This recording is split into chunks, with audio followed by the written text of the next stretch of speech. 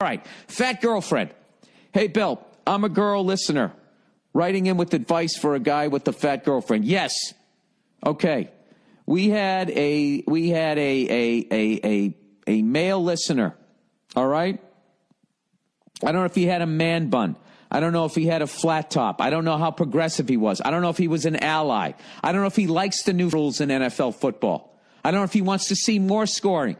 I don't know what this guy is, but he has a girlfriend that was a little, had some pounds on her. But he's like, all right, whatever, we'll get a relationship. Maybe I'll get her out there on the treadmill. But no, she kept eating cupcakes. So he still loves her, and he wants to. How do you tell somebody that they're not attractive to you because they've eaten so much? As a man, as a woman, I know you can fucking do that. You can say that to a guy or his goddamn feelings about how difficult their lives are. And everybody's all brave now if they're a woman and they're fucking out of shape, when reality is you're killing yourself. It's not good for you. It's not healthy. And you're not brave. You're being a fucking moron who's in denial. I'm not saying you should fucking hate yourself, but to just hey, I'm doing heroin. Look at my abs. Hey, I'm eating donuts every fucking day. I've almost closed 3 out of 4 of my fucking arteries. Or whatever you call them. Is that what you call them? The things that come out of your heart? The intake, outtake hose from the radiator. Yeah, you're not brave. You're fucking in denial. All right? And when somebody tells you that you need to drop some weight, they're helping you prolong your life. All right, you can't make someone care about their weight. That's what this woman says. Because I asked for a woman to come in. She said, I wish I had better news for him, but if his girlfriend doesn't want to lose weight, and it sounds like she doesn't, then she won't. If it's a deal breaker, he needs to break up with her, and if it's not, then he has to get over it. Oh, my God. You know something? If you were here right now and I had your permission in writing, in triplicate, I would give you a hug. All right, one of those hugs where you fucking lean in so only the tops of your shoulders touch the tops of them, and you do like a fucking, even your side of your heads don't touch. A post-Me Too hug I would give you. Okay, that mindset right there is what makes you great. That right there is everything you need to be successful in life. All right? That was perfect. Let me read that again. I wish I had better news for him, but if his girlfriend doesn't want to lose weight, and it sounds like she doesn't, she won't. In other words, you can't make somebody, get their shit together. They have to want to get their shit together. Okay, so now that we've solved that it's not on you to make somebody care about themselves. All right, now you have to deal with the situation. So this is what it is. Okay? And if you can handle it, get over it. If you can't, break up with them. But other than that, shut the fuck up about it. That's it. And I actually feel for this guy, because if he loves her, he's going to watch her take 10, 15 years off her fucking life. And he hasn't even knocked her up yet. Because that's the other thing, like with women, you got to give women a pass on at least 20 fucking pounds. 25 pounds. You have to, because they have kids. They got kids, and they got to deal with the whole chemical fucking thing of that. They can have postpartum and all of that shit. You know what I mean? But as men, you got no fucking excuse. They got P90X out there. They got that Rogue Fitness. They got all of this shit out there. There's no excuse. As always, fellas, we have no excuse. As always, you will be held responsible for your actions. That's amazing. That was an amazing response, because I couldn't come up. If you haven't been listening, I tried to come up with a response for it, and a proper angle, and I could not come up with one. And even the lovely Nia came on, and she listened to it, and she took it personally, like I wrote the email to her. But my wife is cool, so when I called her out on it, she laughed. But it took this person here. This anonymous person, look at that, not even leaving a name. Didn't want any sort of credit whatsoever. All right, ladies' response to guy with overweight girlfriend. Okay, now this is going to be a tough one. This is going to be a tough one to follow up. Lady's response to guy with overweight girlfriend. Hey, Bill.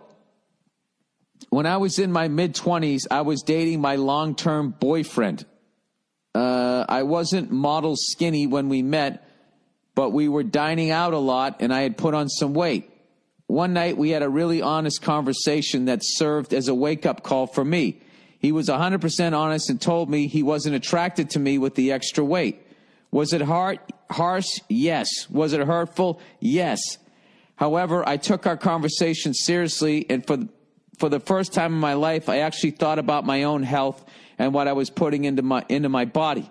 If Nia ever said to me, "You've put on weight and I'm not attracted to you," like as she was saying it, I would start putting on my gym clothes. I'm not saying my bottom lip wouldn't be quivering and there wouldn't be tears in my eyes, but I would get my fucking fat, pasty, freckled ass to the nearest goddamn elliptical. Okay? And I would deal with my feelings later. I would immediately go right to the solution, working out. But we live in a different time now, where it's just where you sit there and you hold somebody's hand right to an early grave. You know? Is the hole too deep that we dug that you're going to die in? Would you like some bubble wrap down in the bottom when you face plant from a major fucking heart attack? We started working out together and eating better together. We both got in better shape. Win-win. Look at that. Because of his honesty, I realized how important being healthy is. Not to mention, it's not fair to the fucking person you're with, male or female, to let yourself go. Okay? I'm not going to be 100% harsh because I know there's a bunch of emotional reasons that people start eating. So get into therapy, figure that out, and get your ass to the gym and take control of your fucking life. The problem with today's... Oh, my God, I am the old man today. I'll tell you what else the problem is. Burr! The fucking Photoshop has to be me sitting on my front porch. The problem with all this fucking understanding is we've gone from going, "Hey, Tubby, why don't you lay off the cupcakes," to like calling the person brave for eating cupcakes. And I think there has to be an adjustment somewhere in the middle. Like even like that Me Too shit. Like this whole fucking thing had to happen because no one was listening to these women's complaints, right? So then the fucking cork blows off the bottle, and then it becomes due process is out the window. The burden of proof is now on the person accused. They have to somehow clear their name where the person who accuses them doesn't have to have any evidence.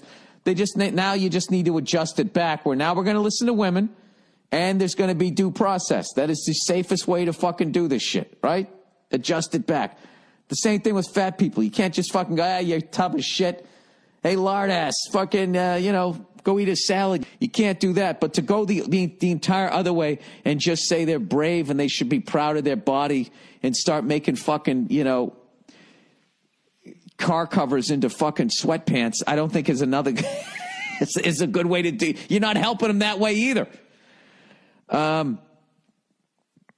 All right. So this is great. So he had this painful fucking conversation and she turned this hurt into a positive, and now I would think that they're in shape banging each other. Anyways, because of his honesty, I realized how important it is to be healthy. I started reading more about diet and fitness, listening to fitness podcasts, cooking us healthy meals, and continued to work out. Educating myself and taking the time to care for myself has, in all capital letters, changed my life.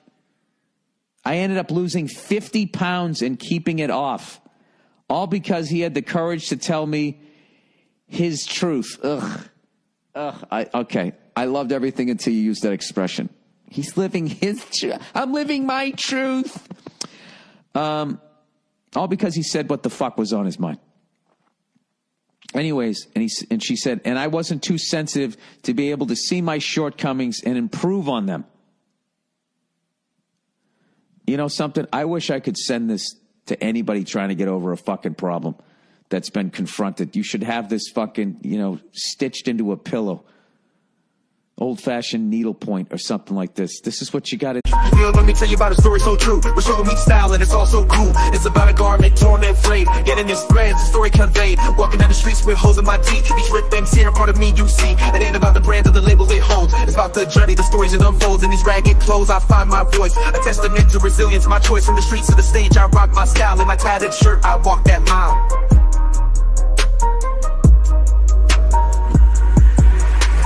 Ripped and torn, but still I stand in my ragged attire. I command, it's not just fabric, it's a statement I preach. In my threadbare garment, I find my reach.